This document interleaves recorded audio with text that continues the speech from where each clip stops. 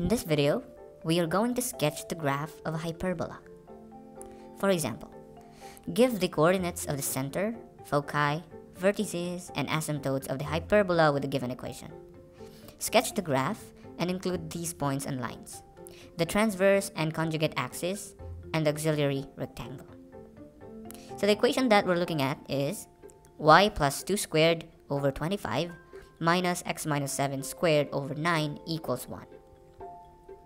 Alright, so the first thing when graphing or when sketching the graph of a hyperbola, the first thing that we want to know is the center, okay? The location of our hyperbola, okay? So let's find the center, and in fact the center is very easy to find. Basically, the center is just h and k, h comma k. So let's find h comma k. H comma k is 7 and negative 2. So that's going to be our center. So that's 7, negative 2.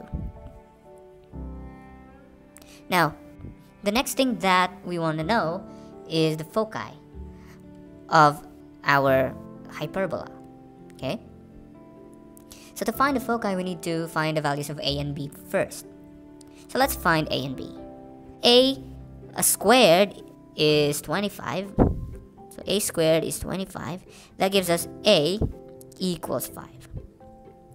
B squared is 9. And that gives us b equals 3. To solve for c, use the formula c squared equals a squared plus b squared.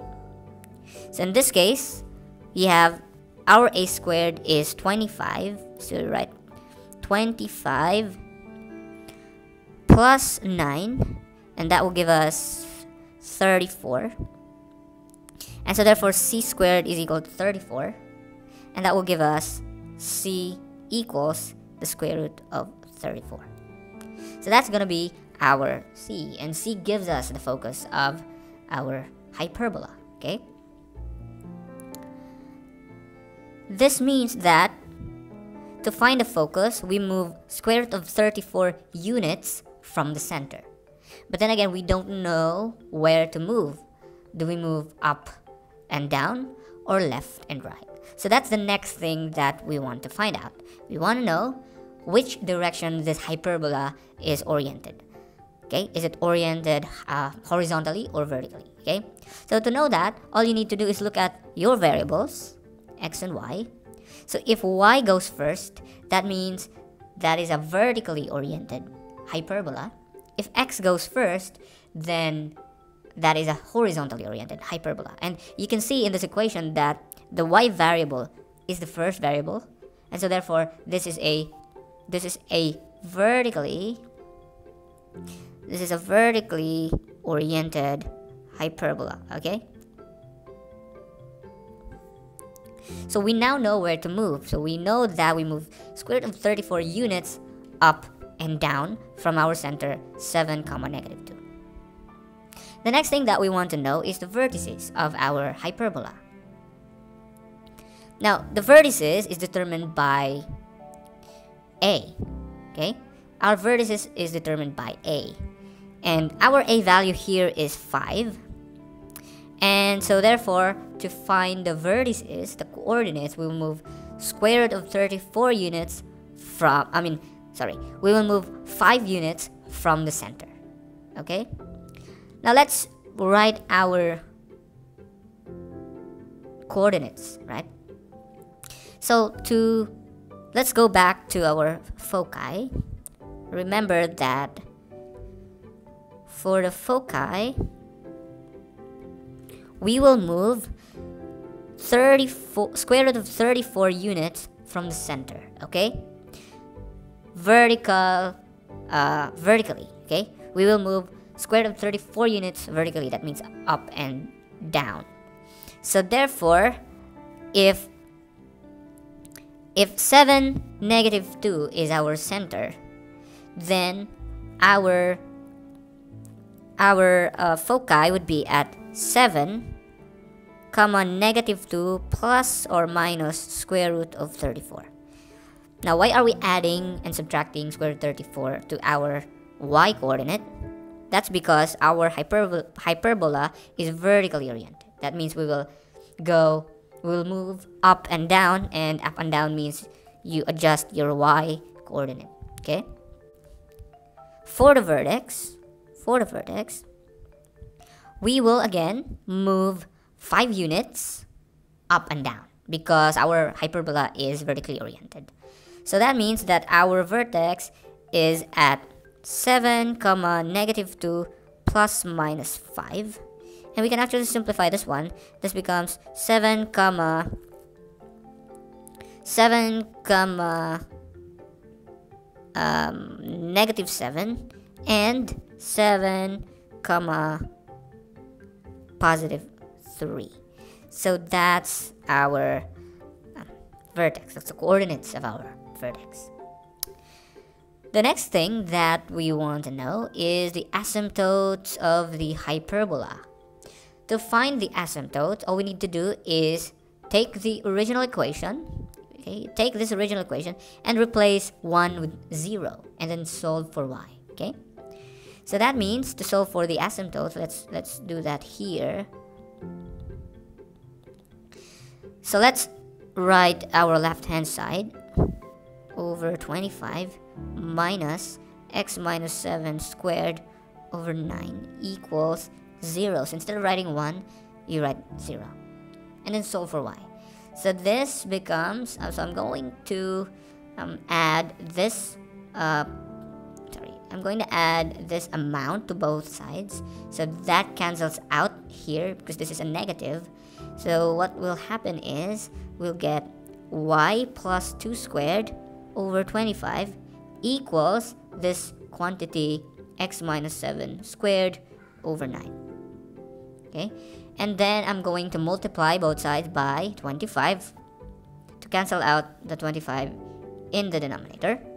So we're going to have y plus 2 squared equals, this is 25 over 9. Okay, that's 25 over 9 times x minus 7 squared. And then to isolate y, we need to get rid of the square here. So we're going to get the square root of both sides. So we'll get y plus 2 equals positive negative the square root of 25 over 9 times x minus 7 squared. And this simplifies to plus minus. The square root of 25 is 5. The square root of 9 is 3. And the square root of x minus 7 squared is just x minus 7. So that's y plus 2. And then I want to simplify this further. I want to get rid of 2 on the left hand side. So I'm going to add 2. I'm going to subtract 2 to both sides. So I will get y equals plus minus 5 over 3 times x minus 7 minus 2. Okay? And that's going to be the equation of my asymptotes. So I have two equations right here. Plus 5 over 3 times x minus 7 minus 2 and negative 5 over 3 times x minus 7 minus 2. Of course, you can still simplify this further, but this answer is okay. So first, let's plot our center. So our center is at 7, -2. So 7, -2 is here, right? So that's going to be our center for this hyperbola. Then our foci would be at 7, -2 plus minus square root 34. Now let's actually calculate what -2 plus minus square root of 34 is. Okay, let's do that. So this is actually, so you have two coordinates here. So this is actually 7, -7.8 and 7, 3.83, something like that. Okay, so let's plot these coordinates. So that's 7, -7.8. So that's going to be here. And 7, 3.8. 3.8. That's gonna be there. So that's our foci. Our vertex is at 7, -7, which is here, and 7, 3, which is there. Okay, so these are our vertices. So vertex 1 and vertex 2. Okay, now let's find our co-vertices. Our co-vertices is at 3 units away from the center because our B is 3. So where is that? So that's 3 units away from the center. So that's 1, 2, 3. 1, 2, 3. So my co-vertex 1 is here. Co-vertex 2 is there. Okay. Alright, so our transverse axis would be in the direction of the focus. So our transverse axis would be this axis right here. And our conjugate axis is this axis right here. That's going to be our conjugate axis. And then our auxiliary rectangle is a rectangle that can be formed by just tracing the points. Make sure that these points fit in. Okay, so the auxiliary rectangle passes through the vertices and the co-vertices.